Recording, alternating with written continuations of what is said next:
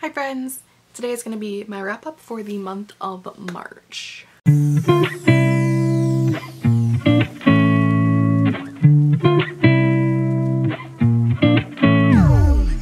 the month of March, I read a total of 15 books, or 5,837 pages, which means although I read one less book than I did in February, I actually read more pages this month, and that is in large part due to the fact that I DNF'd 10 books this month. I will not be talking about those in this video or in my TBR takedown. I did a separate video on those and that'll go up probably around this time next week. I've already filmed it, just have to edit it, so it should be fine. I should be back to normal now, guys. I think I've got everything under control. I think I've got enough of The Office completed. I think we're going back to like our normal 2-time-a-week video. I think we're gonna be okay. Speaking of having everything under control, I'm gonna try to do these lowest rated to highest rated as usual.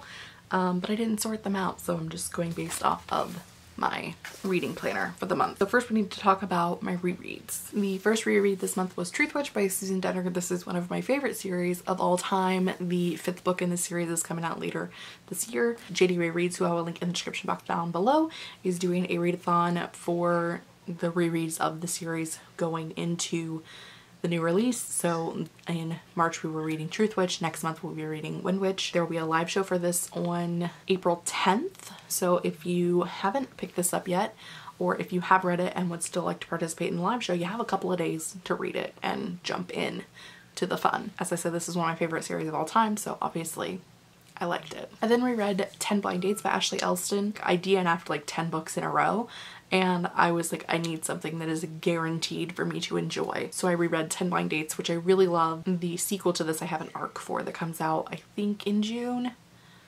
Somewhere around in there. So there's a sequel to this coming up and I have an arc for it. So I wanted to reread this one and I needed something I enjoyed. So this was my favorite book of 2019. I then reread Our Chemical Hearts by Crystal Sutherland. I think I'm going to rewatch the movie maybe next weekend as well. Crystal Sutherland is one of my auto-buy authors. She is one of my favorite authors of all time, which is saying something because she only has 2 books out, but I really loved both of them. Her other book, The Semi-Definitive List of Worst Nightmares, I reread either in January or February of this year. I reread both of these books every year. Semi-Definitive List is probably one of my favorite books of all time. Yeah, reread this month. So other than my slew of DNFs, my lowest rating this month was 3.75, and I had quite a few of those, so let's go into those. The first of which is Catacomb by Madeleine Roux. This is the 3rd book in the Asylum series, which I read the other 2 books last month, so if you want to know more about those, you could check out last month's wrap up. The series follows Dan, Abby, and Jordan. They're 3 students who meet each other for the first time at this summer college program.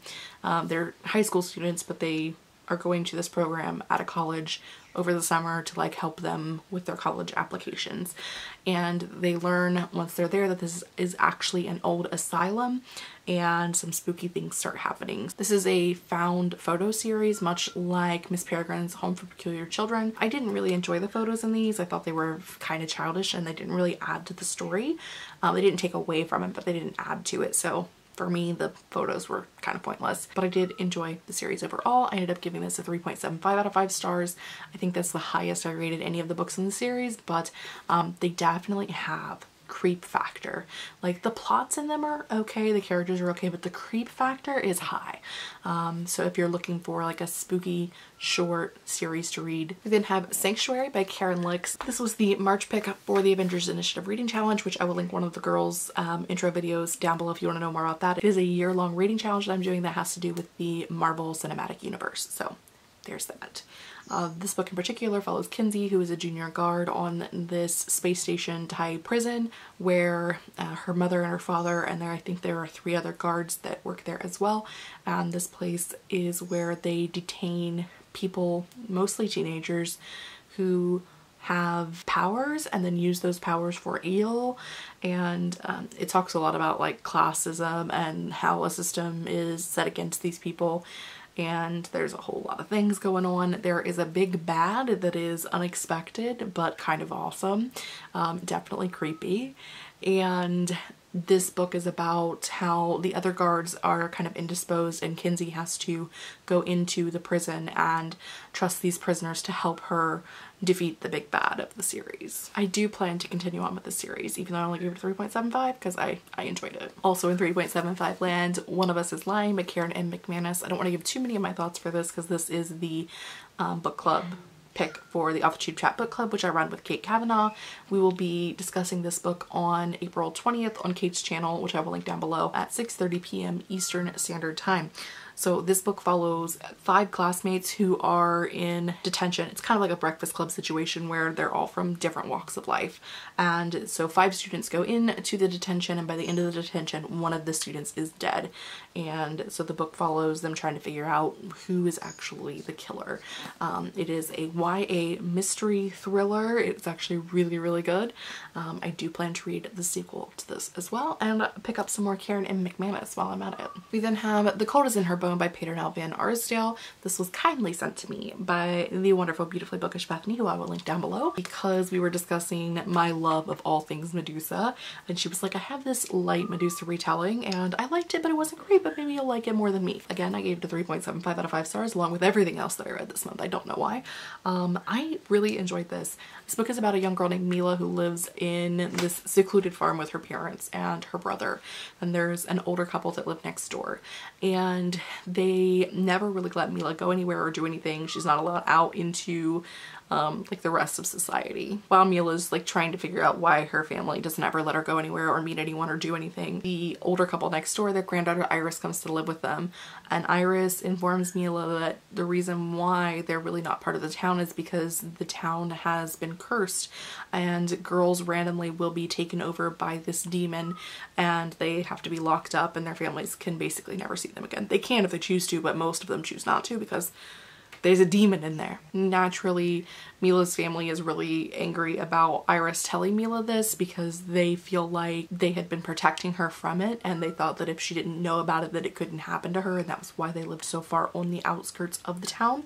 And Iris starts to be kind of taken over by the demon, is unlike herself, and so she's taken to the place where they take all of the girls, and Mila's brother goes as well because he was betrothed to Iris and he feels like he should stay and help take care of her. And Mila is like, no y'all, I'm gonna rescue her. So this is like a rescue mission as well as a book about people being kind of on the outside of the world, and just I really like this story. Again, I gave it a 3.75 out of 5 stars, which for me is not a bad rating. I really enjoyed it. I really liked Mila's character, and I like the darkness of like how the demon came about and what the demon is for. There's some magic in here, obviously, because we're talking about demons, but there's some magic in here, and I really like the way that everything ended. I liked the way that this book worked, and like the found family aspect of it, and how strong the bond is between Mila and Iris and Mila's brother, the 3 of them as a whole, and I just really enjoyed it. Also in 3.75 land, A Reaper at the Gates by Saba Tahir. This series follows Laya, who is part of this group of people known as the Scholars. They are like very intelligent people, and they're also the slaves and the downtrodden of this world. And it also follows Elias, who is a marshal, who is the upper class of this society, and he is trained as this elite warrior known as a mask. And the series follows Laya, whose grandparents are killed in the first chapter.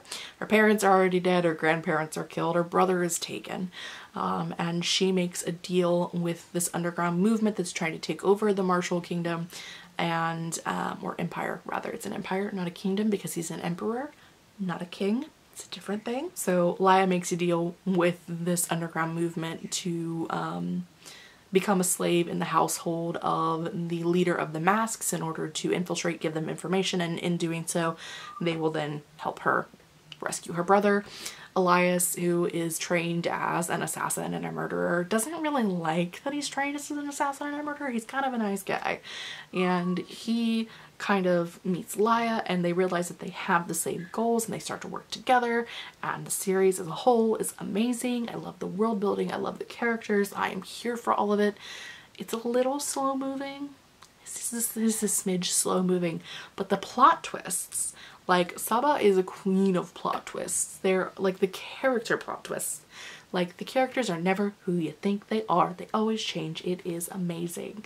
So, love this series. Super excited. I'm waiting for either the audiobook to become available of the 4th book or for the paperback to be released, because I want the paperback of all 4. I don't want the hardback with 3 other paperbacks. It's just the thing, okay? So I won't be reading it until I get either of those 2 things, or I might borrow it from the library. I guess I could borrow the physical copy from the library. I could do that, but yeah, so that's where I'm at. The last 3.75 of the bunch is Cavanaugh by Stephanie Garber. This book is about Scarlett and Tella, who are 2 sisters who live on this island where their father is kind of like the head honcho. I don't really know what his title is, but he's a dickweed, basically. And the girls have been spending their entire lives trying to get away from him, and they have been trying to get this master at the Carnival to like meet with them and let them go to the Carnival, which is this game that people can go in and play and win something at the end, and they just want adventure and they want to get away from their dad. Finally, Legend replies to Scarlett's response, and he's like, here's some tickets for you, your sister, your betrothed, because, oh yeah, she's betrothed to a guy she's never met. Like, come hang out, come play the game. And this year's prize is a wish. And they're like, cool, let's go. So they go to this island, and then once they get there, they're separated, and it becomes like, is it a game? Is it not a game? How much of it is a game? It's a whole thing. I really enjoyed this book. I do plan to continue the series. I know some people have said like the series goes downhill or uphill depending on how much you liked the first book. I know it's like questionable how much you love it. I really enjoyed it. I liked Stephanie's writing style, so I'm gonna continue on. Maybe not soon because I don't own the whole series, but I do plan to continue on. I then read Bridge of Souls by Victoria Schwab, which is a 4 out of 5 stars. It is the 3rd book in the Cassidy Blake series. I don't know if it's the final book, but I know it's the 3rd book. I don't know if it's more than a trilogy. It ended at a good spot, but it also could continue. Who knows? Not me. This series follows Cassidy Blake, who is a young girl. It's a middle grade series, and she can see ghosts. And the first book follows her and her ghost best friend Jacob, who saved her from drowning. They discover that there are other people like Cassidy out there, and her parents are like paranormal investigators slash debunkers, and they go around to all these really spooky places. And so it's got high creep factor in the series. This 3rd book, not so much. I didn't have as much creep factor. I didn't enjoy it as much as the first 2, but it did complete the story arc, and I really enjoy the characters. So. We then have my first 4.25, and that is Namesake by Adrienne Young. This is the follow-up to Fable, so this is the 2nd book in the Fable duology. Fable follows Fable, who is a young girl that when her mother dies, her father, who is the captain of this entire fleet of ships, of pirate ships, he takes her to this island that is run by thieves and the denizens of like the bad people of society, and he leaves her there, and he's like, one day find your way back to me and I will give you what you are owed. And she lives there for many years trying to make her life there and to get her way off of the island and to do all of the things, and she inevitably pisses off a bunch of people on the island, and she's essentially running for her life trying to get to this boat where she knows that she has been able to trade for the past few years with the helmsman, and she barters passage onto his ship, and in doing so she learns a lot about him and his shipmates. It's a series about like found family and your birth family, and how important found family can be, and about honor, and just a lot of things. I really enjoyed this series. Highly recommend. Love Adrienne Young. Highly recommend her as a whole. The next 4.25 was Only Mostly Devastated by Sophie Gonzalez. This is a Grease retelling done in modern day where our 2 love interests are both men. I loved this book. It was so good. Like, I like Grease as far as like the storyline goes. It's fine.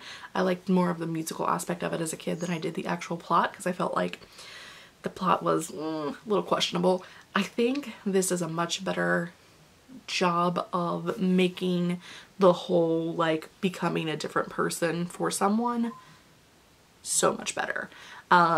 Because one of the boys is closeted and one is not. That plays a large part in why they can't be together. Really, really enjoyed it. I picked this up because I really enjoyed the arc I read of Perfect on Paper by Sophie Gonzalez that I read last month, and I knew that there was another book that was her debut, so I decided to pick it up. I really enjoyed it. I highly recommend. If you like YA romance, rom-com with 2 male love interests, and there are some other LGBTQIAP+ representatives in there as well. We're almost there, guys. Only 3 books left. Next is Chain of Iron by Cassandra Clare. This is the second book in the Last Hours trilogy, which takes place in like the 1900s. It is the children of the characters from the Infernal Devices. Okay. So this is the second book in the series. I gave this a 4.5 out of 5 stars. I really love the Shadowhunter series. You know I'm a Shadowhunter stan. Like, I mean, look, I've got one shelf here. I've got a shelf here. You can't see it, but it's there. One here, more books here. I'm a stan. Basically, I loved this book. Not as good as some of the other books that I've read in this series. A lot of this one was just kind of like, could have been shorter, basically, is where I'm going with that. But also, I don't care that it's not, because it's Cassie Clare, and like, it's the character interaction that I love. There could be no plot. It could just be like them hanging out on the couch having witty banter, and I would be fine with that. So I have problems, and we'll talk more about that when we talk about the highest rated book this month. Cool. We then have Crazy Stupid Bromance by Alyssa K. Adams. I gave that a 4.5 out of 5 stars. It's the third book in the Bromance Book Club series. This series follows a group of men who are like high up in politics or acting or music or sports, and they are part of this book club where they read romance books in order to help them with their own real life relationships. So this particular book follows 2 characters from the previous book, and I don't know their names right now, and I don't have a copy of the book, so I can't look it up. I could look it up, but that requires like extra work, so just go with me on this one. It follows the guy who is like the hacker from book 2 and the girl who owns the coffee shop Toe Beans. Remember the name of the coffee shop, but not the girl's name. So it follows those 2 characters. Honestly, this was like my favorite of the 3 because the male love interest is the most like what I would look for in a male love interest. So this book really worked for me. I know it didn't work for everybody. There are some people who didn't like this one, and this is like their least favorite of the 3. But this was my favorite of the 3. I love this series. I think it is so unrealistic but so amazing, and I absolutely love it. I am so here for book 4, which is the Russians book, and it's gonna be amazing. I'm so excited. So if you haven't picked up the Romance Book Club series and you like adult romance books, it is there's a lot of sex, so like if that's not your thing, don't read it. But it's an amazing series and I love it, and I cannot wait for the Russians book. I'm so excited. And then bringing this back around to Cassie Clare, my highest rated book of the month, which was a 4.75 out of 5 stars, is the Lost Book of the White, which is the second book in the Eldest Curses trilogy, I believe, by Cassie Clare and Wesley Chu.